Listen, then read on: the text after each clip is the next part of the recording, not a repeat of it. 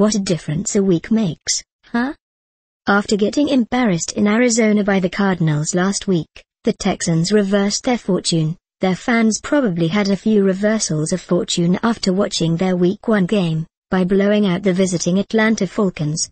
The two biggest glaring weak spots from the Cardinals game, pass offense and pass defense, turned into strengths during most of this game out of the blue.